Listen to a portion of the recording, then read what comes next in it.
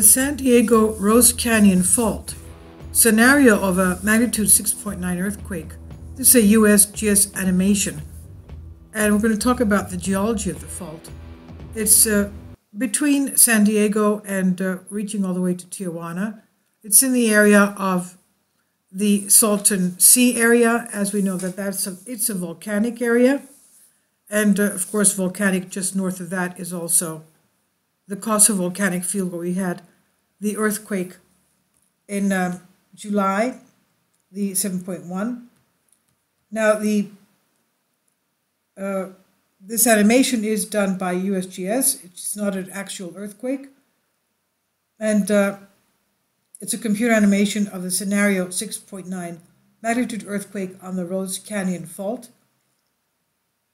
The video presents the animation of computer simulated ground motions that might occur from the magnitude 6.9 earthquake rupturing the Rose Canyon Fault in Southern California. Simulation designed to accompany the San Diego-Tijuana earthquake scenario exercise.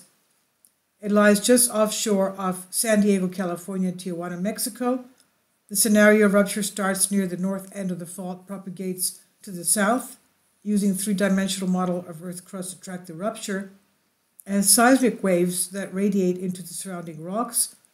Simulation is just one of many possible realizations of what a rupture in this area can do. And here we have in real time, well actually it's faster than real time, about twice as fast. And as you can see,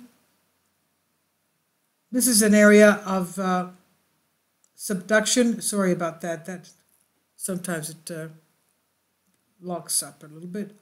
But oceanside, and this is 50 seconds later, the radiation, it radiates into the surrounding areas really high up. As you can see, it's a strong earthquake. 6.9 is a strong earthquake.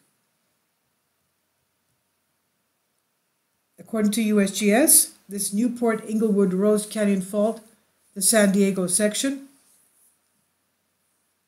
fault locations onshore and in some limited offshore areas, generally well located. The central portion of the fault zone is offshore and lies well defined.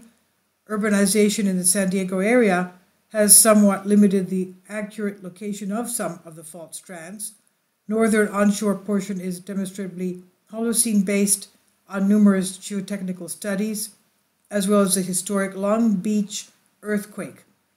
The southern onshore portion through San Diego is also demonstrably active based on geotechnical research studies.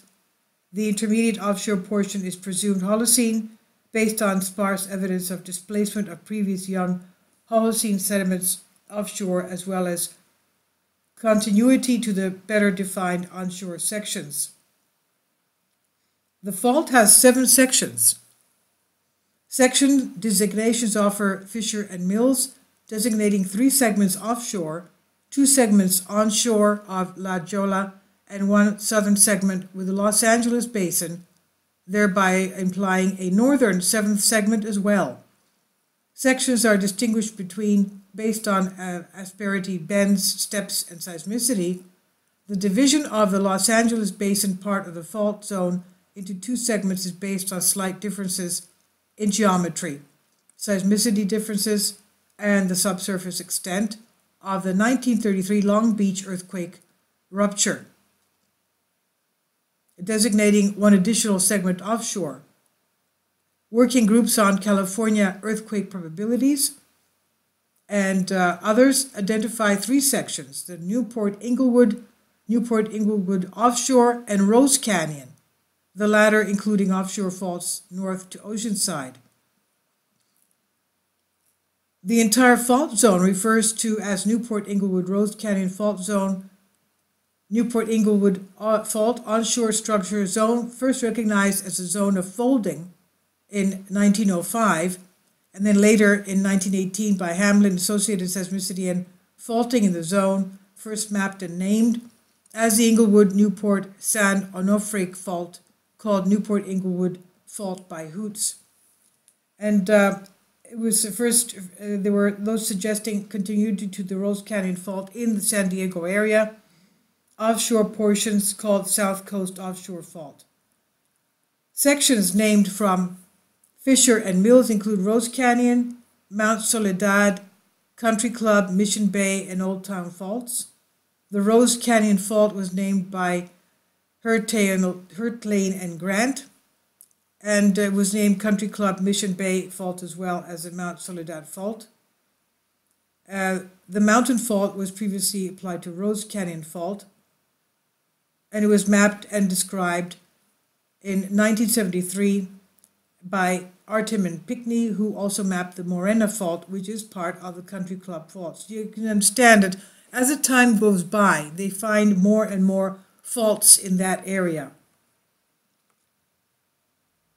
The geologic setting. This fault zone is a major structural element within the peninsular ranges, both onshore and on the north and the offshore region. The fault zone separates contrasting Mesozoic basement terrain, Catalina schist on the west, and metasediments, intrusives, and volcanics on the east. So you can understand, of course they have volcanics. That whole area has magma underneath. Let's remember that that's the magma also that is being fed by the Baja Peninsula. The magma, the mantle plume, the magma going to the west into the west coast high threat volcanoes, and on the Walker Lane fault system, one of them being the Long Valley Caldera, which is a supervolcano. And the eastern arm of that mantle plume, as we said before, goes into the area of Utah and up to Yellowstone supervolcano. And as we saw before in our maps, that area is also under the area of Idaho that has been having the recent large earthquakes, the 6.5 that we had a couple of hours back today. And you'll see my previous videos on this. Then we had a 4.6, 4.4, about 33 earthquakes in total, most of them over 3 magnitude, the biggest being 6.5. Now, was that the major quake, or is that just a foreshock of a major quake? We don't know. But it's only 190 miles west of Yellowstone. Now, the onshore Los Angeles Basin reach of the fault of this Rose Canyon fault is marked by a northwesterly trending line of northwesterly, as we said, that's the way the mantle plume is going as well. Trending line of generally anticlinal folds and faults extending 40 miles from Newport Mesa to the Cheviot Hills along the western side of Los Angeles Basin. The zone is tentatively extended northward to Santa Monica and Hollywood faults. The onshore structural zone is an important petroleum-producing region. The offshore reach of the fault zone continues southeastward until offshore of Oceanside, where it bends, steps, and continues on a mere south-southeast trend, paralleling the coastline, of course. The Rose Canyon Fault comes onshore at La Jolla and is characterized by zones of compression and extension associated with restraining and releasing bends in the faults. The fault zone is locally more than 1 kilometer wide and is composed of both dip slip and strike slip Anchelon faults that together extend from La Jolla Cove 40 kilometers to San Diego Bay and beyond on the south. And this was from USGS. Average strike, right lateral, sense of movement, right lateral, dip direction, it has here, and geomorphic expression. Large-scale features include uplift of Soledad Mountains and depression of Mission Bay. Intermediate to small-scale features including pressure ridges, sag ponds, offset drainage, linear drainage, scarps, and benches.